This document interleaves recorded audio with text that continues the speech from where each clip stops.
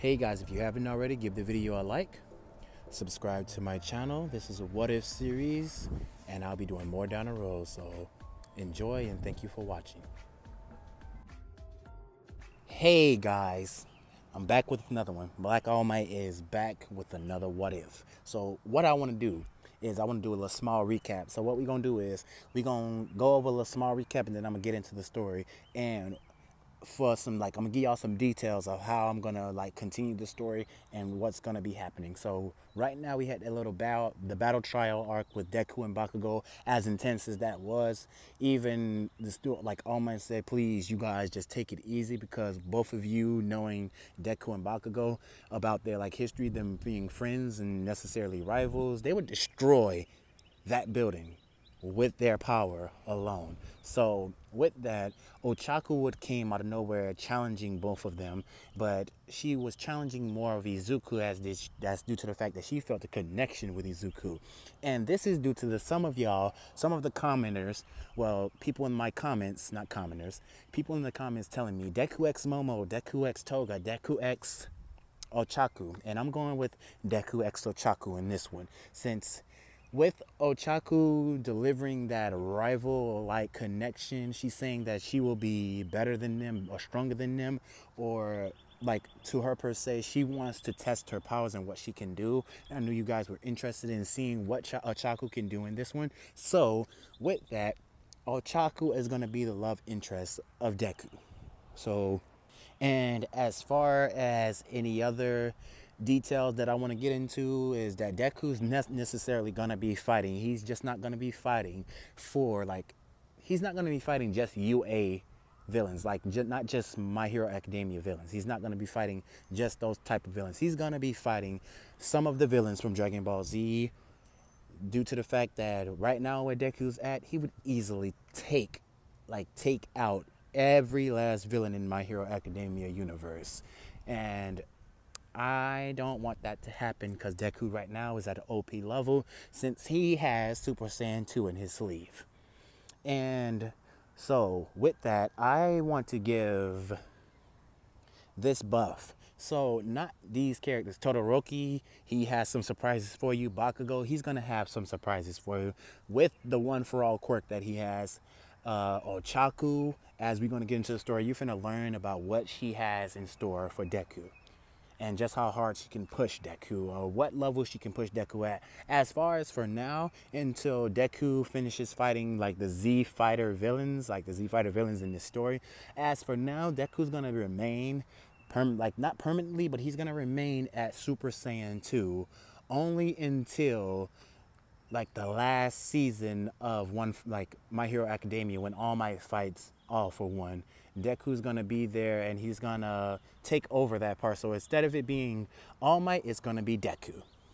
So with that part right there, let's get into the story, because I don't want to waste you guys any more time, because you've been waiting for this part, and I've been lazy because I haven't been uploading consistently like I should, due to the fact that everyone's tripping about this corona shit. So I just trying to be writing stuff out and trying to keep in my space from a bunch of people who even has the slightest of a cough.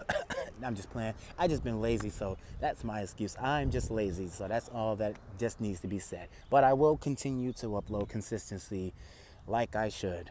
Anyway, let's get into the story. So Deku, after the battle trial arc, he goes out to train, and he trains in a grassy field.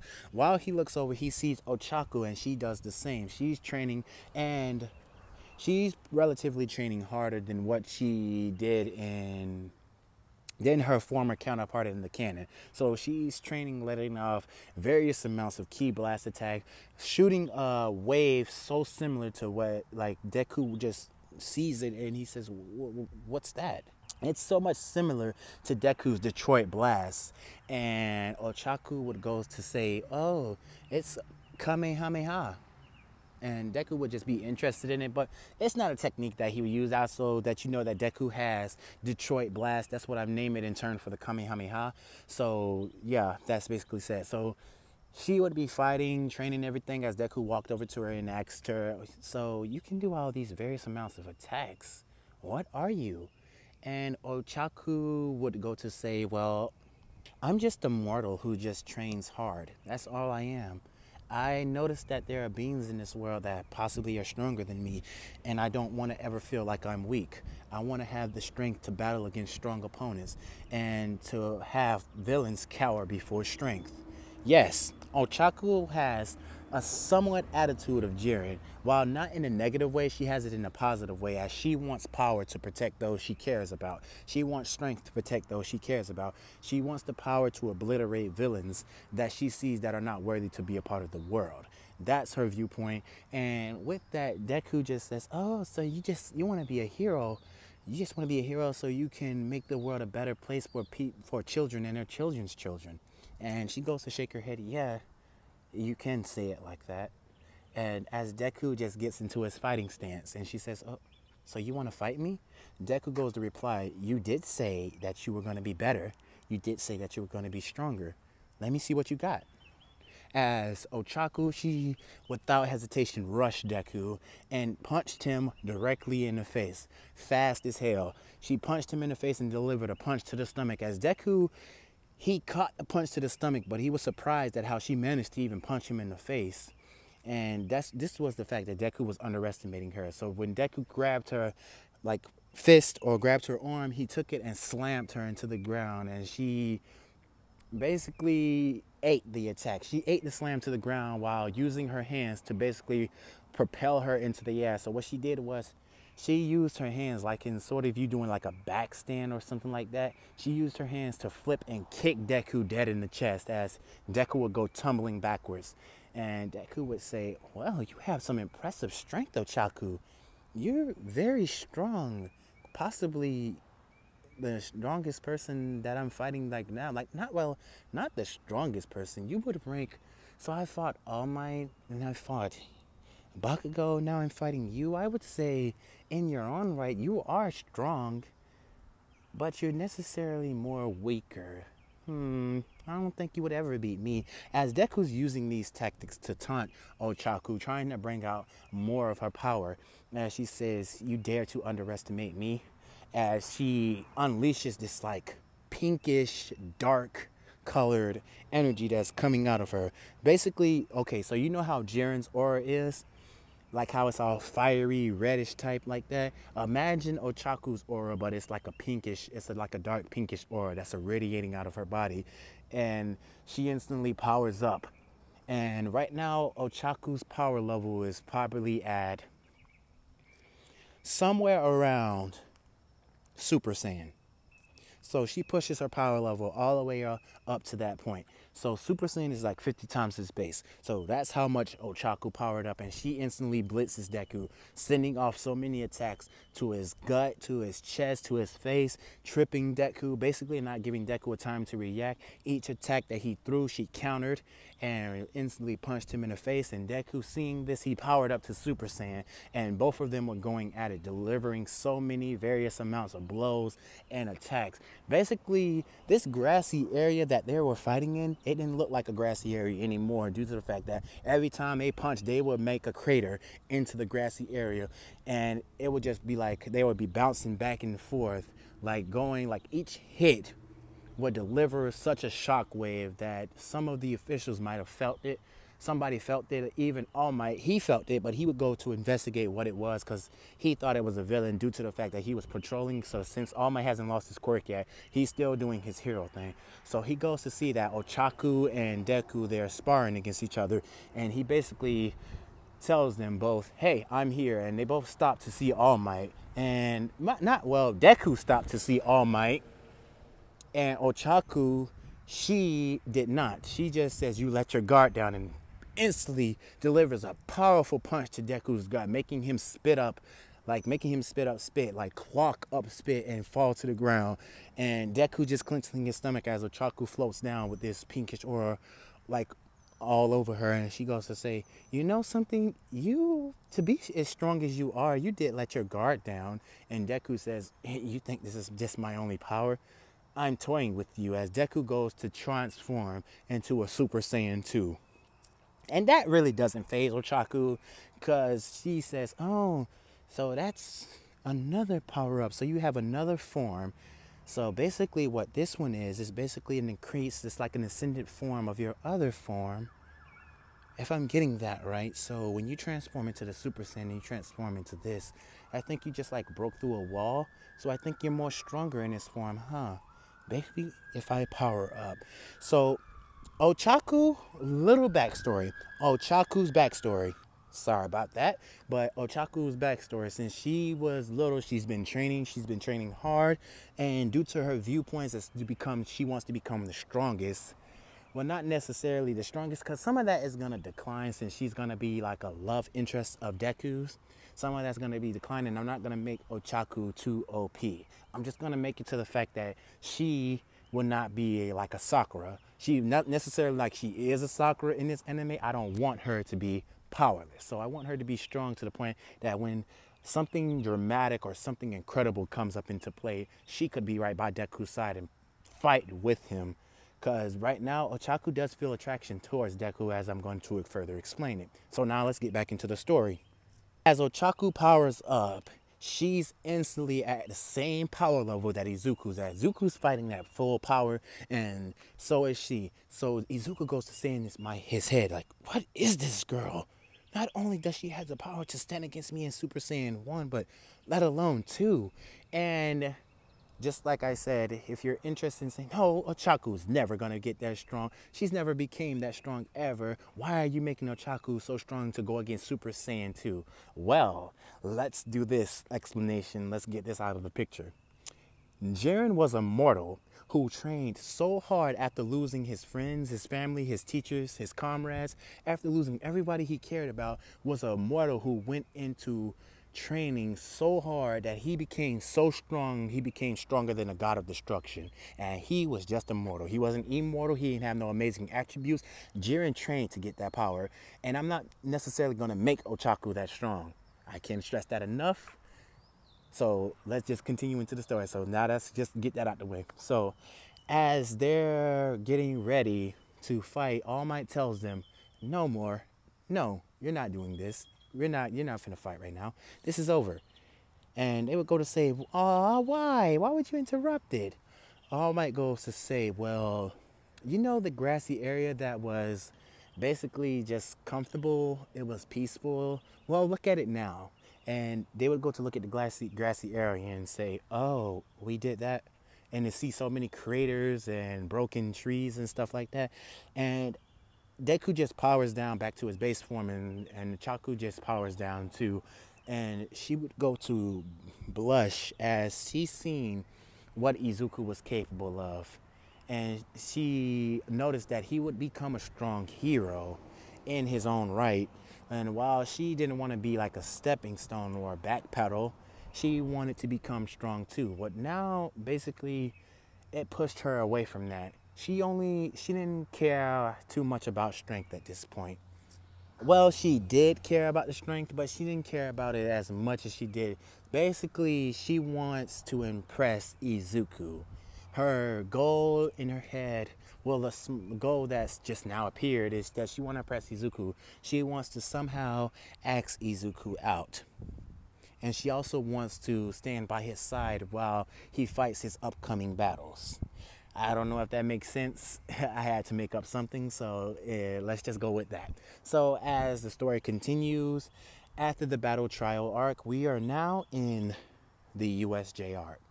And as everyone's getting ready, picking now, like getting on the bus, Shoto Aizawa tells them that we're going to start rescue missions. As they get onto the bus and all of them are talking, while Asui basically saying that Bakugo's a hothead, he's saying, I'll kick your ass. She just says, see what I mean? He's a hothead. And all of them are just Kiminari, Asui, they're not Asui, I just said that, but Uraraka, she even goes to say that, well, even in his own right, even if he's a hothead, I think he can become incredibly strong due to what his power can do. And with that, Bakugo just looks away and just says, you're all extras. As Bakugo, he's not going to be as much of a hothead in this one, but he's still going to have some of his personalities from the original canon. And while some of that is going to decline because he sees Deku as more of a rival that he has to surpass. Remember, I said that Bakugo is going to be more like a Vegeta in this sense. It's due to the fact that Deku's always going to be one step ahead of Bakugo, but Bakugo is going to be right there behind him. So with that, all the kids, they end up getting off the bus and they're going in there. 13 escorts them and tells them what they're going to be doing. They're going to be saving various amounts of people from different sites, from different areas around the USJ trial, well, USJ arc, around the stadium, around the field, around the plaza. And all of a sudden, this purple like war brigade just opens, and they see all these villains and stuff come out, and Ki Minari, he was just, oh, so we're gonna be fighting real villains too? And Bakugo is just hesitant, and Deku just senses all kinds of evil energy in these people. And Deku goes to yell and say out, those are not fake villains. And Shoto Aizawa just tells 13, get the kids back to the bus, we need to get them out of here. And without any hesitation, Deku, feeling the urge, he feels his blood boiling, he feels intimidation as he sees this big bird-like creature with his brain exposed, and he sees Tomura, and he sees all these villains just come out the gate, and Deku just says, ooh, I hope they're strong. I feel some kind of excitement as Deku's just power up, like he powers up to Super Saiyan, and he rushes towards the gate without any hesitation. As Shoto Aizawa, he tried to stop Deku, but Deku was too fast. As Deku went for the strongest one there, and he punched the Nomu. The Nomu he tanked that punch, like, due to the fact that Nomu has shock absorption. Yes, I understand that he has shock absorption. So with that, Deku punched the Nomu. He punched the Nomu so hard that the Nomu went flying back. And this was shock Tomura Shigaraki, as he didn't know, he thought the Nomu was hurt, and he says, oh, the Nomu's not hurt. As the Nomu get back up and says, Deku just instantly just jumping back and forth, getting to his fighting stance, and says, I think you're the strongest one here. I will fight you instead. As Deku hit the Nomu with so many attacks, basically punching it in his mouth, punching it in his head, punching it in his stomach, tripping it, slamming it down. The Nomu was getting bodied by Deku, delivering so many various amounts of attacks to him. The Nomu managed to hit Deku one time, but Deku parried the attack, blocking it off, and instantly taking the arm of the Nomu and slamming him to the ground. While the Nomu was Deku was hitting the Nomu so fast that it didn't even have enough time to regenerate, let alone enough time to make an attack or a decisive attack towards Deku, due to the fact that the Nomu basically couldn't handle the speed and power and force that Deku was delivering, as everyone else is looking at awe, and Ochaku, she's already noticed this. Bakugo, he doesn't feel anything, because Bakugo, he rushes off. Ochaku, she rushes off too. They're all fighting the regular villains and all that kind of stuff, while Tomura Shigaraki, he's just shocked. He's in shock. He doesn't know what to do. At this point, all these kids are strong. They weren't supposed to be this strong, because this Nomu was designed to fight All Might. It was designed to kill All Might. And with that, he was in a shocking state. He didn't know what to do. As Deku, when he slapped the Nomu down, he says, you didn't give me much of a match that I was looking for. Oh well, as Deku just unleashed a Detroit blast and blast the Nomu right out of the USJ stadium. And when I say kids, I mean exceptional students like Bakugo, Ochaku, and Deku. They're basically taking out all these villains relatively easily, as Deku just got done beating the shit out of the Nomu, and now he looks at Kurogiri and Tomura Shigaraki, as he looks at them with a death stare, and he tells them, so you're planning to kill the symbol of peace. I hate villains like you. I do not like people who are designed to disrupt kindness, to disrupt acts. I don't know what happened to you in your lifetime. I don't know what trouble you went through. I don't know what kind of hatred that makes you hate the society. I don't know who warped your mind to make you become a villain. But it ends today as Deku flies over to Tomura Shigaraki and flicks him dead in the head, sending Tomura Shigaraki flying into the nearest wall and creating a crater. As Kurogiri, he instantly appears over there and takes Tomura Shigaraki. They both disappear. They both disappear as Tomura Shigaraki was fading to the warp gate. Deku was trying to get over there with his speed, but it was too late. As Tomura Shigaraki just was looking at Deku, he was knocked out. He wasn't looking at Deku, but he was knocked out, and he instantly faded into the portal as they both left. And Deku just said, shit, I missed him. I tried to catch them. I guess it's no use now. As Shoto Aizawa, he's like, what the hell?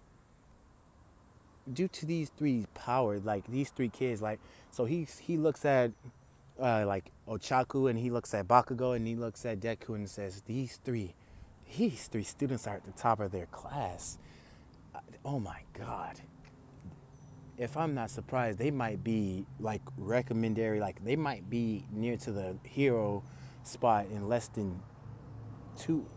Like Shoto Aizawa didn't have the words necessary to explain what he just saw. Even the kids were shocked, even the teachers were shocked, as they thought that something bad was going to happen, like somebody was going to get injured, or something like a death threat was going to happen, or they basically was expecting the worst out of a bad situation. So with that, after all the smoke clears and all the villains that were there got arrested, and Deku's basically talking to Shoto Aizawa, he's talking to a bunch of people and everything, they continue as they did the USJ arc. Now that everything's situated, everything's just fixed up and all that kind of stuff, they did the USJ arc, and they had a good time learning new rescue strategies and all this kind of stuff. Basically, the USJ arc that should have happened without the interference of the villains happened, because Deku, Ochaku, and Bakugo, they basically beat the shit out of all the villains that were there in that canon. So with that, that's the end for part 5 of What If Deku Was a Saiyan. Due to the much, I didn't put that much of strategy or not. I didn't put that much into this one due to the fact that while Deku's a Saiyan, Deku would easily body the normal without ease. He would body the normal without ease, and it wouldn't even take that much due to the fact that he's fast, he's strong. When he powered up to a Saiyan, and due to his Saiyan blood boiling and all that kind of stuff, Deku loves the thrill of a strong fight. So without anything being said, I'm going to continue. I'm stuttering, but I'm going to continue uploading and making my videos better, trying to like make up my own what ifs and all that kind of stuff. I'm going to be uploading consistently due to the fact that I wasn't for a while. I took a little break. I was tired. Tried to get my mental mind straight. But anyway, you guys, as for now, this one's coming out. I'm going to have What If Deku Mastered One for All come out soon. I'm also going to be creating a new what if Naruto had One for All. I'm going to be creating that as I'm writing the script at this moment as we speak. I'm also going to add a new part to What If Ichigo was a Saiyan. I'm also going to add a new part to What If Jiren, like the strongest hero. I'm also going to add a new part to Sakura, and so on and so forth. And then I'm going to be starting a new series relatively soon. A new series that What If Asta was a Super Saiyan, or what if Asta had One for All, or what if Asta had, I don't know, in the comments. For this new what if that I'm going to do, for what if Asta had this specific power, I want you guys to tell me in the comments below, what should Asta have? And please make it good, don't make it boring. Like, what if Asta was a Saiyan? What if Asta had Ultra Instinct? What if Asta had the Nine-Tailed Fox? What if Asta had this, that, and the other? Basically, I want to see that Asta become strong. I'm going to go into that series, and then I'm going to be doing a bunch of other series too. A bunch of new stuff that comes to this channel. So anyway, without any further ado, you guys have a good day, a good night, and you always remember what I tell you guys. Plus Ultra. Good night, guys.